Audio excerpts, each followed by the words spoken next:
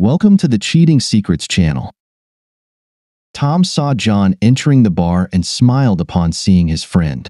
Tom had hoped that John would come by, despite the early evening and the bar being quite empty. It had been several weeks since they last gathered together. John had been busy with something happening in his life and had become unreachable. Tom tried calling and emailing but couldn't get through to his friend, and he was really worried. He even tried stopping by John's home and office, but John never seemed to be there. Tom really hoped that John's problems were resolved, but the angry expression on John's face told him that was far from the case. Tom stood up to shake hands, but suddenly he was knocked to the ground by a vicious right cross from John to his jaw. Tom's head bounced off a neighboring table as he fell to the floor. "What the hell?" muttered a stunned Tom, spitting out a tooth. John stood over him, ready to hit him again. "You damn bastard, you knew. You and your wife were laughing at me all this time because you, freak, knew. Damn couple. You both got immense pleasure from how much of a fool I was." The quick swelling of his jaw and the numbness from what was likely a concussion made it hard for Tom to focus. He couldn't make any sense of what his friend was saying because it all made no sense to him. The only word that escaped Tom's lips was, "What?" A flurry of blows followed, and John shouted, "I'm sure it was damn funny that you hung out with me just so she could have sex. Hey, buddy, let's go to my father-in-law's cabin for the weekend. Hey, buddy, Emily bought us tickets to the concert you wanted to see, which is only 3 hours away, so we need to stay the night. Any lousy excuse to get me out of the house and out of the area so she could sleep with that scumbag. I should have seen it coming, but I never thought you'd do this to me. I have no idea what I did to make you hate me so much that you would help her cheat on me. You're not only a lousy person, but also a lousy friend." By this time, several bar patrons had grabbed John and started pulling him back. Tom stared at his friend, stunned by the blows and puzzled by his friend's actions and words, barely understanding what had happened. The bartender had called the police as soon as the first blow was struck, and fortunately, a patrol car was nearby. The ambulance took much longer to arrive, so while John was being detained and put into the patrol car, Tom struggled to get to his feet with the help of some strangers. The paramedics quickly examined Tom and placed him on a stretcher, securely strapping him down for transport to the emergency room. Tom lost consciousness before the ambulance even left the parking lot with its siren wailing. To Tom, it all felt like a short, bad dream. When he slowly opened his eyes and woke up, he quickly realized he was in a hospital. He saw the machines and a typical hospital room with medical equipment and a 20-year-old TV. This wasn't a nightmare. It was real. As he started to regain consciousness, Tom's wife, Emily, entered with tears on her face. "I'm so sorry, baby. I wanted to be here when you woke up, but I stepped out to call your parents and tell them you were okay. How do you feel?" Tom raised himself slightly on the bed and tried to gather his thoughts about what had happened. Emily sat next to him and took his hand. Sleep and medication had reduced the swelling a bit, so at least his words were understandable. "I don't know what happened. I've never seen him like that before. He said something about Amanda cheating on him and that we were helping her, that we were the reason for it. His words made no sense." Emily's tears continued to fall as Tom went on. "Maybe I misheard, but he seemed to think we took those trips just so Amanda could cheat on him. It's crazy. Why would he think something so insane?" When Tom paused for a moment, he looked at Emily. Lowering her head, she whispered that she was very sorry. "I don't know why you're apologizing. He's the one who hit me, and he had this crazy idea that we were helping her cheat. It sounds so stupid. Why would he think we would help her do something so harmful? What kind of awful people would do that to someone they care about?" Tom looked at Emily as she raised her head. Something was off in the way she was acting. Maybe he was out of it, but her behavior was really suspicious.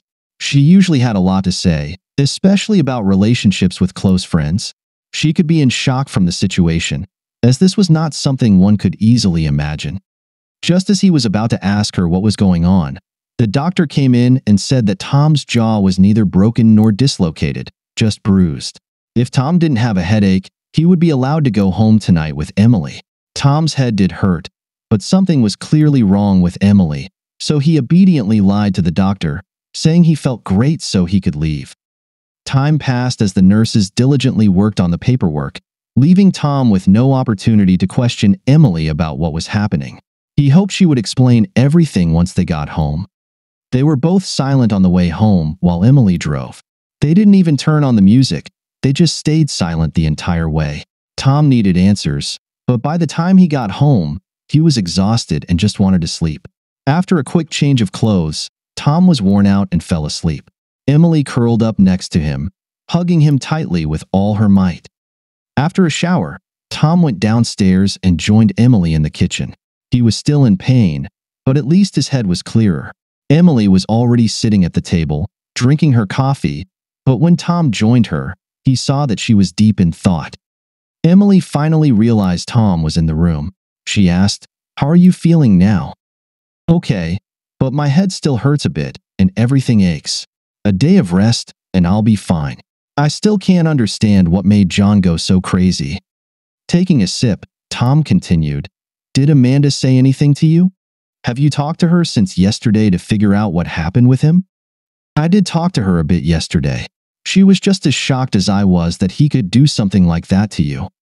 Tom watched his wife as she spoke. It seemed like a measured and careful response, but there was something more. She seemed sad, which was unusual because it was the complete opposite of her typically vibrant personality. She was reserved. He thought that maybe she was just shaken by the attack and that it affected her more than he initially thought. Reaching out, he took her hands in his. "It's okay, darling. I'm okay. I'm recovering." His shirt soon became wet from the stream of her tears. They hugged, exchanging the words, "I love you," while holding each other tightly. They both called in sick to work and spent the entire day at home. Tom didn't know exactly what it was, but something beyond the physical pain was troubling him. Nothing in all of this seemed to make any sense. John's sudden attack with the accusation that he and Emily had helped Amanda cheat. Emily had suddenly become timid and reserved. Her carefully worded answers to basic questions. He wanted to press her again about her phone conversation with Amanda, but Emily was on the verge of tears, and he thought it wasn't the right time for an interrogation. Despite both staying home, they seemed to be keeping their distance from each other. Tom sat in the backyard, watching the wind sway the trees and grass, and pondered. He needed to understand why John had attacked him. They had been friends for a long time, and Tom had never seen John lose his temper without good reason. Tom thought about his wife's words and couldn't recall her ever saying that John's wife hadn't cheated on him, only that they regretted the attack on Tom. It was necessary to understand John's perspective on this story, and the best way to learn it was from John himself. Although there was a risk that John might attack him again, it seemed the most direct way to establish a basic understanding of what had happened. Then Tom would sit down with Emily to discuss their role in the incident and what made John think that Emily and Tom had betrayed him. Emily told Tom that she would briefly go to work to pick up her laptop, as she would be home for the rest of the week and didn't want to fall too far behind on her schedule. After she left, Tom decided to take a risk and visit John. On the way to John's house, Tom tried unsuccessfully to call him. Tom hoped that John was already out of jail, so he took a taxi to John's house. If Tom was lucky, John would be there so they could figure out what had caused this mess and get back to normal life. When Tom arrived at John's house, his stomach sank as he saw Emily's car in the driveway. Instead of ringing the front doorbell, Tom went to the back of the house until he was near an open window by the kitchen. He stopped when he heard Emily talking to Amanda. Emily was no longer silent. She was clearly furious. "John overheard me talking about setting up a date and that you would cover for me. He heard a conversation that was obviously not meant for him. So how does that explain why he attacked Tom? John heard me say that you would cover for me and that Tom and John would be occupied, so I could have some fun without John getting suspicious. He must have taken it to mean that Tom knew what was going on.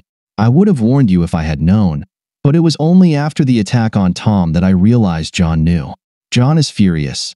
He even used his phone call from jail to tell me how much he hates me and that he'd rather rot in jail than live with me, along with all the other hurtful things he could think of." Emily wanted to sympathize with her friend, but it was Amanda who had left John. Emily's foolishness in helping Amanda had already caused serious problems in her own marriage, and things could get worse once Tom found out.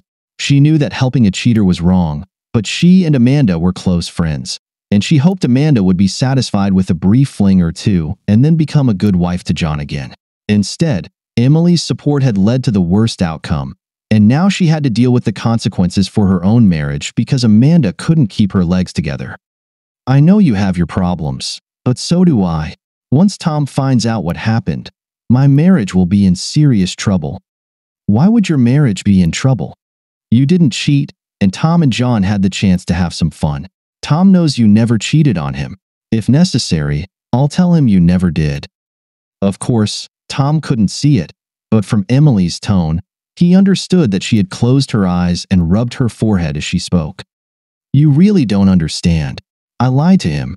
I helped you deceive his best friend. Because of me, his best friend attacked him. Do you really think he will believe a single word I say? And as for your help, you're the one person he'll hate even more than me in this situation. Do you think he'll listen to anything you say and believe such a liar? But you didn't do anything wrong. You didn't cheat. He should know that. It doesn't matter. I have no idea how to fix this, and if I don't have a solution by the time Tom finds out, my marriage will likely end just like yours. I can't believe what a fool I was to help you. If I lose him, I will never speak to you again. But you have always been a loving wife. He knows how much you love him. Yes, of course.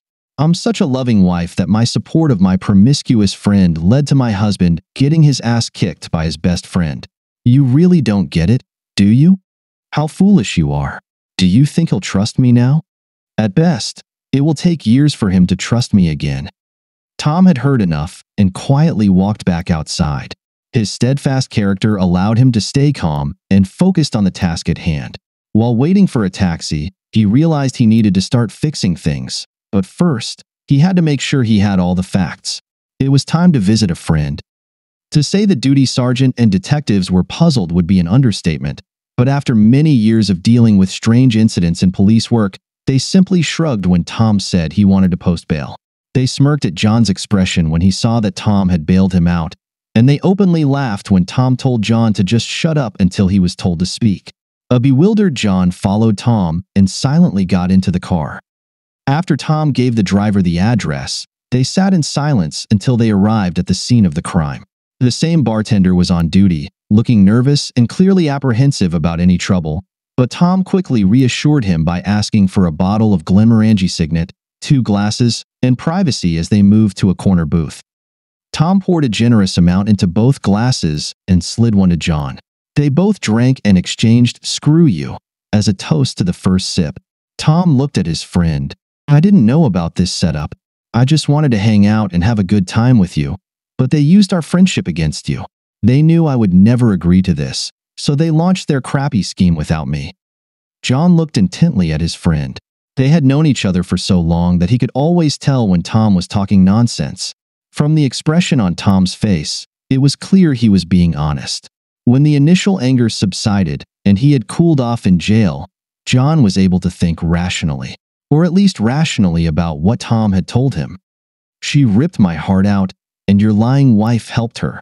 I gave everything I had to our marriage, and it was a waste of time because she chose to go after some other guy.